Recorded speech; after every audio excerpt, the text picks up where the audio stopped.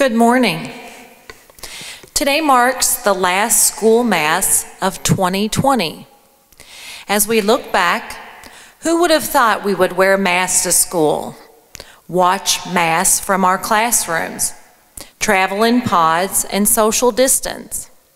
I'm not sure about you, but my hands are dry and rough from the constant washing and sanitizing each day. Through it all, we have made it work. We all worked very hard and put forth a lot of effort. I think we've done a pretty good job. This third week of Advent continues to bring us hope as the coming of our Savior is so close. We pray for better things to come in 2021 as we await Jesus' birth.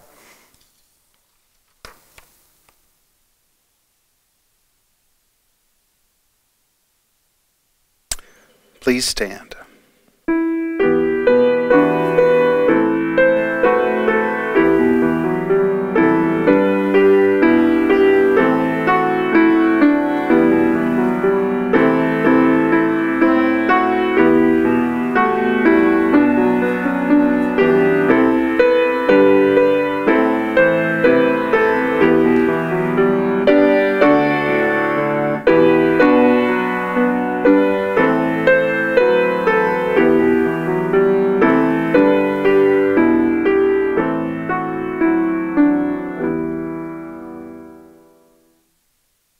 In the name of the Father, and of the Son, and of the Holy Spirit, the Lord be with you.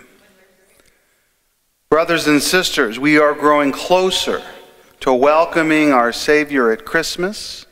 We are in the third week of Advent, and today we begin on this December the 17th, the O Antiphons. Today we focus on wisdom. It's also a very special day for our principal, Miss Tabor. Today is her birthday, and so we will be offering this Mass for her on this, her birthday. So as we gather, let us acknowledge our sins, and so prepare ourselves to celebrate these sacred mysteries.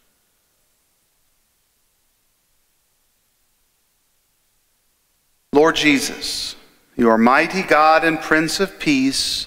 Lord, have mercy. Lord Jesus, you are Son of God and Son of Mary. Christ, have mercy.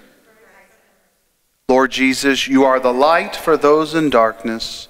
Lord, have mercy. And may Almighty God have mercy on us, forgive us our sins, and bring us to everlasting life. And let us pray.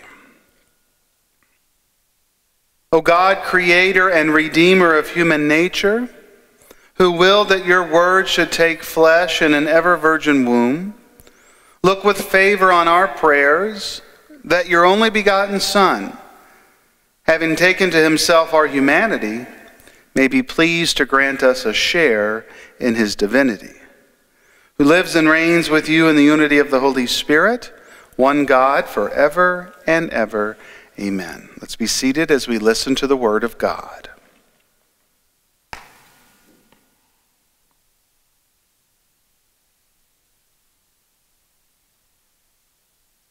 A reading from the book of Genesis.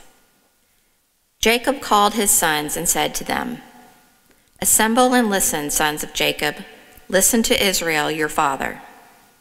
You, Judah, shall your brothers praise, your hand on the neck of your enemies. The sons of your father shall bow down to you, Judah, like a lion's whelp. You have grown up on prey, my son. He crouches like a lion's recumbent, the king of beasts. Who would dare rouse him? The scepter shall never depart from Judah, or the mace from between his legs, while tribute is brought to him, and he receives the people's homage." The word of the Lord. The response is, "Justice shall flourish in his time, and fullness of peace forever." Justice shall flourish in his time, and fullness of peace forever. O God, with your judgment endow the king, and with your justice the king's son. He shall govern your people with justice, and your afflicted ones with judgment. Justice shall flourish in his time, and fullness of peace forever. The mountains shall yield peace for the people, and the hills justice. He shall defend the afflicted among the people, save the children of the poor. Justice shall flourish in his time, and fullness of peace forever. Justice shall flower in his days, and profound peace till the moon be no more. May he rule from sea to sea, and from the river to the ends of the earth. Justice shall flourish in his time, and fullness of peace forever. May his name be blessed forever. As long as the sun, his name shall remain. In him shall all the tribes of the earth be blessed. All the nations shall proclaim his happiness. Justice shall flourish in his time, and fullness of peace forever.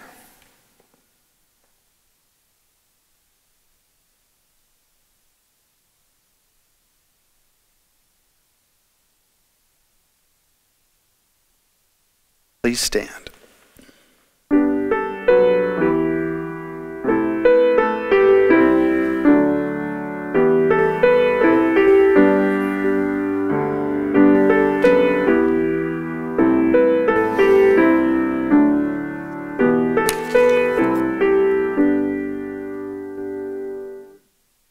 The Lord be with you. A reading from the Holy Gospel according to Matthew. The book of the genealogy of Jesus Christ, the son of David, the son of Abraham. Abraham became the father of Isaac, Isaac the father of Jacob, Jacob the father of Judah and his brothers. Judah became the father of Perez and Zerah, whose mother was Tamar. Perez became the father of Hezron, Hezron the father of Ram, Ram the father of Amminadab.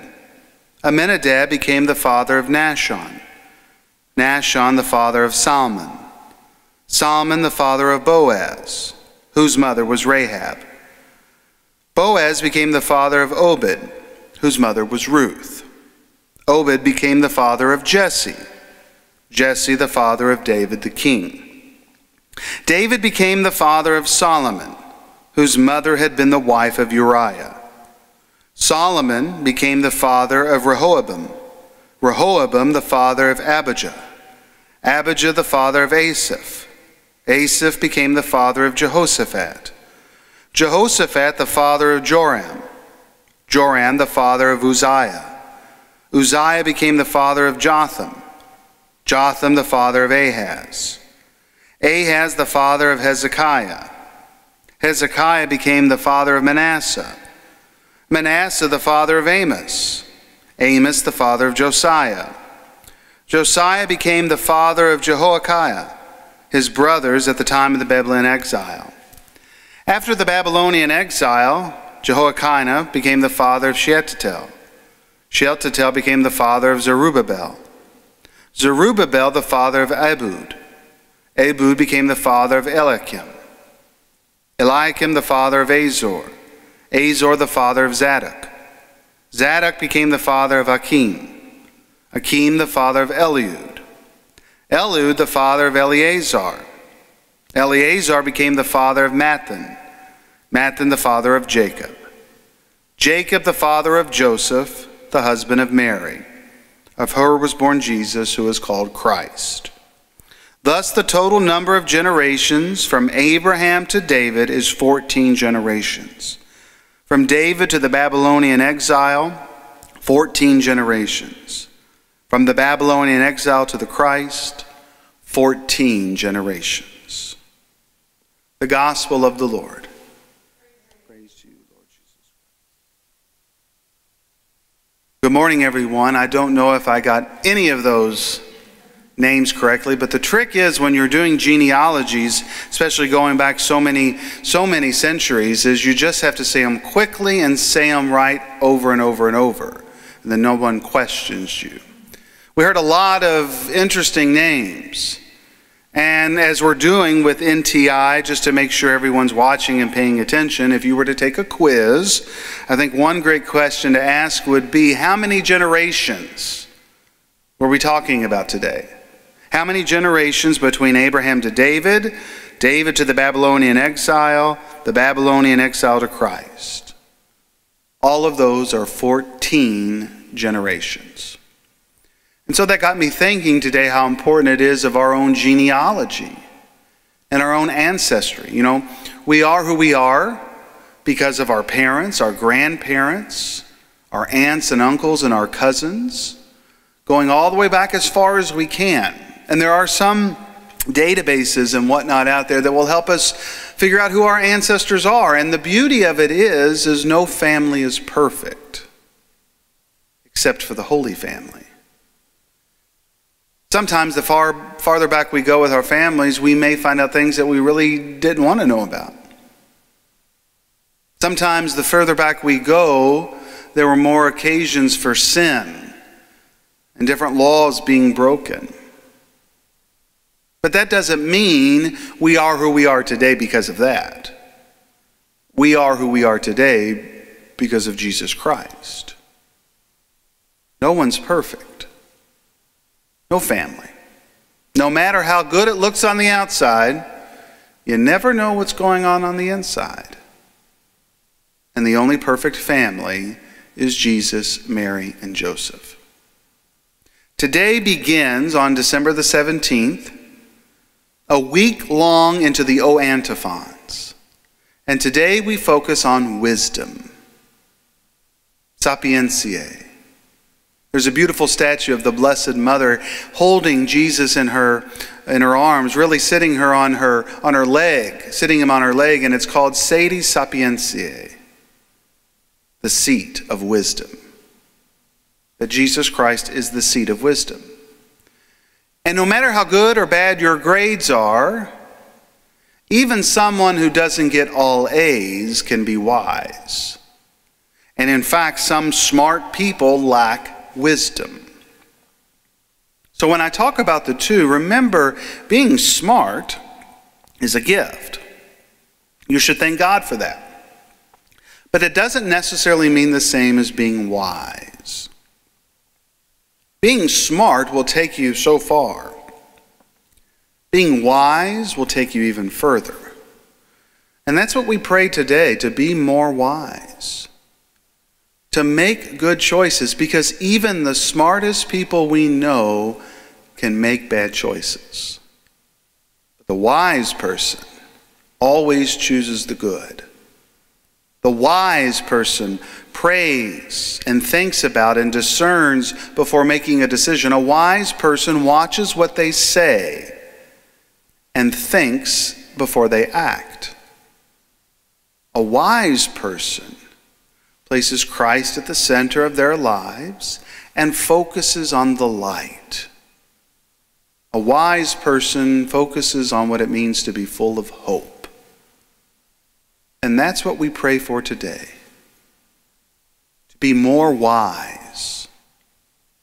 To grow in our wisdom of God and of the church. Because in a little over a week, the seat of wisdom will be born. And we will celebrate his birth on Christmas. I want you to enjoy your Christmas break. I want you to take some time to be wise in your choices and your decisions, to give thanks to God for the gifts that you will receive and for your family that surrounds you, and prepare for a new year to come. 2021 will be full of joy and happiness and sadness and pain.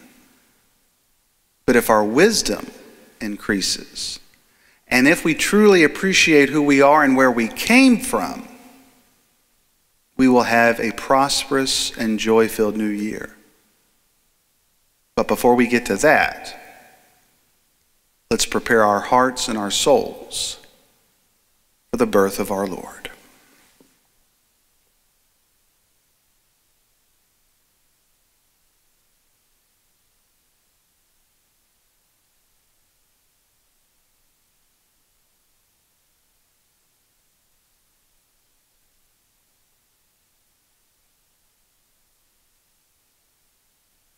Let's all stand together and offer our prayers and our petitions, those that we voice and those that we hold in the silence of our hearts. For all members of the church, may the light of Christ remove all darkness and sin from our midst. We pray to the Lord. For world leaders, may the justice and mercy of the Holy Spirit guide them in their service to their people.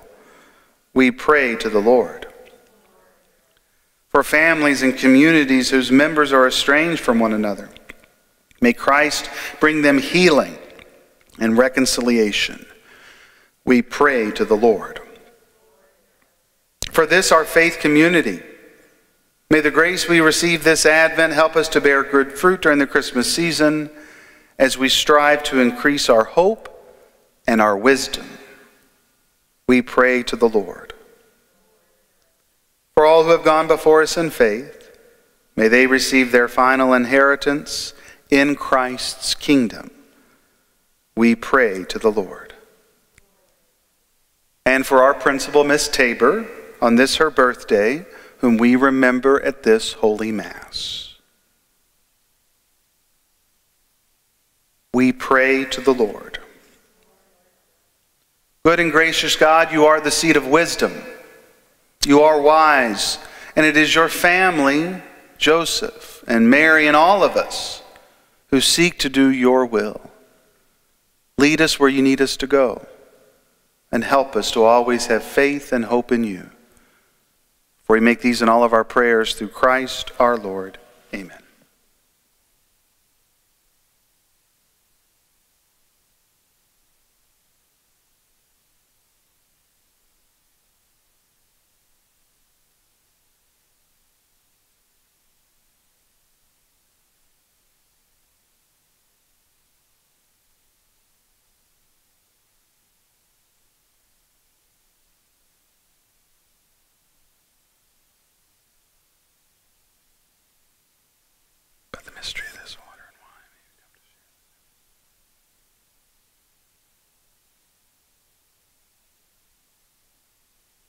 Blessed are you, Lord God of all creation, for through your goodness we have received the bread we offer you. Fruit of the earth and work of human hands, it will become for us the bread of life. Blessed are you, Lord God of all creation, for through your goodness we have received the wine we offer you. Fruit of the vine and work of human hands, it will become our spiritual drink. Blessed be God.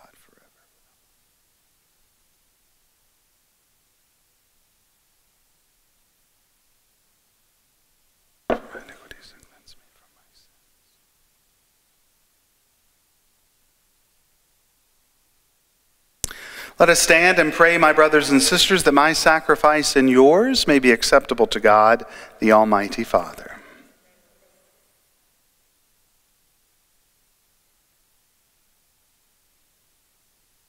Sanctify these gifts of your church, O Lord, and grant that through these venerable mysteries we may be nourished with the bread of heaven, through Christ our Lord.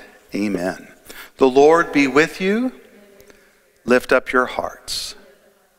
Let us give thanks to the Lord our God. It is truly right and just, our duty and our salvation, always and everywhere to give you thanks, Lord, Holy Father, Almighty and eternal God, through Christ our Lord. For all the oracles of the prophets foretold him. The Virgin Mother longed for him with love beyond all telling. John the Baptist sang of his coming and proclaimed his presence when he came. It is by his gift that already we rejoice at the mystery of his nativity, so that he may find us watchful in prayer and exultant in praise.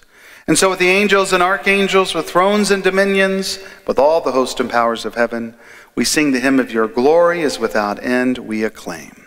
Holy, holy, holy Lord, God of hosts, heaven and earth are full of your glory. Hosanna in the highest. Blessed is he who comes in the name of the Lord. Hosanna in the highest. You are indeed holy, O Lord, the fount of all holiness. Make holy, therefore, these gifts, we pray, by sending down your Spirit upon them like the dewfall, so that they may become for us the body and blood of our Lord Jesus Christ. At the time he was betrayed and entered willingly into his passion, he took bread and giving thanks broke it and gave it to his disciples, saying, "Take this, all of you, and eat of it. For this is my body, which will be given up for you."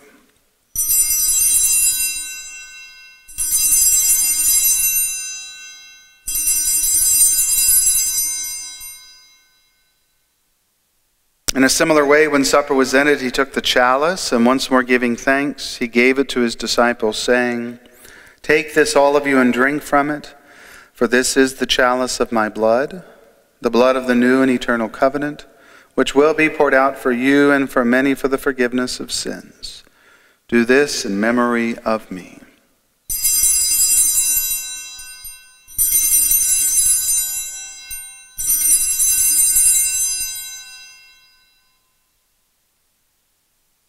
The mystery of faith, we proclaim your death, O Lord, and profess your resurrection until you come again. Therefore, as we celebrate the memorial of his death and resurrection, we offer you, Lord, the bread of life and the chalice of salvation, giving thanks that you have held us worthy to be in your presence and minister to you. Humbly we pray that partaking of the body and blood of Christ, we may be gathered into one by the Holy Spirit.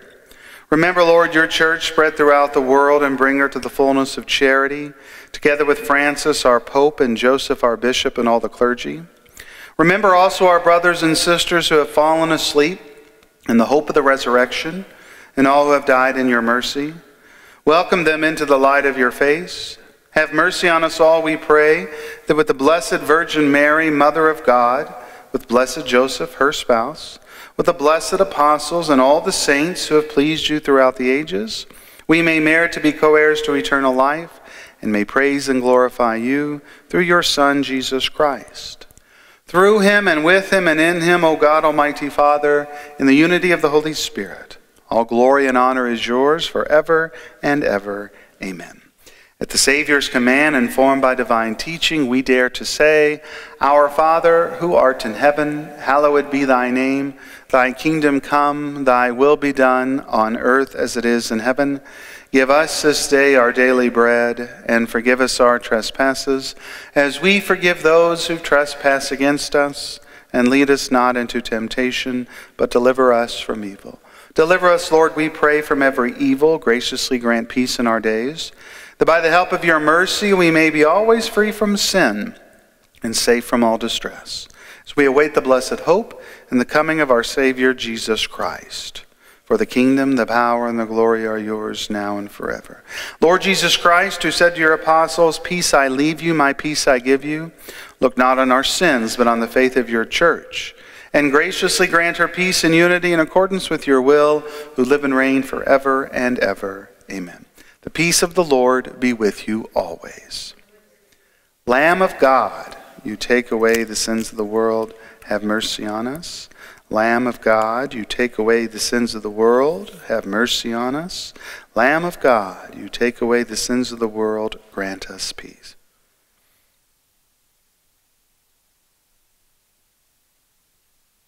Behold the Lamb of God, behold him who takes away the sins of the world. Blessed are those called to the supper of the Lamb. Lord, I am not worthy that you should enter under my roof, but only say the word, my soul shall be.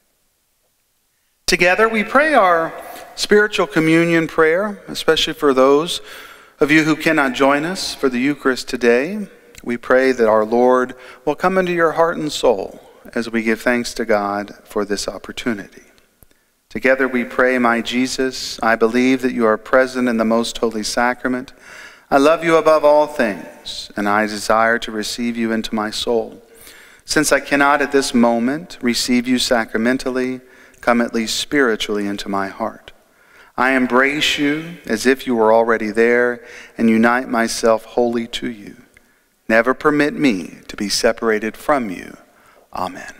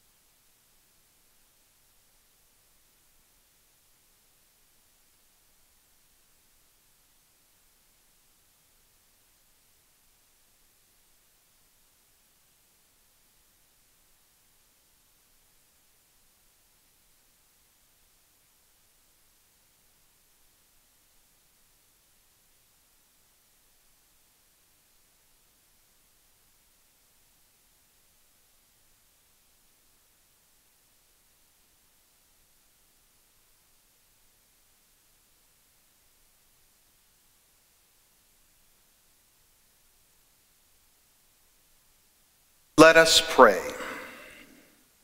Nourished by these divine gifts, Almighty God, we ask you to grant our desire that aflame with your Spirit, we may shine like bright torches before your Christ when he comes, who lives and reigns forever and ever. Amen. I hope you have a blessed and a safe day. Continue to work hard. Continue to prepare for the Christmas break that's come upon us, and then pray as we wait in joyful hope for the birth of our Lord and for a safe and prosperous and happy new year. And we do hope to see you all very, very soon. The Lord be with you. May Almighty God bless you, the Father, the Son, and the Holy Spirit. The Mass is ended. Go in peace. Thanks be to God.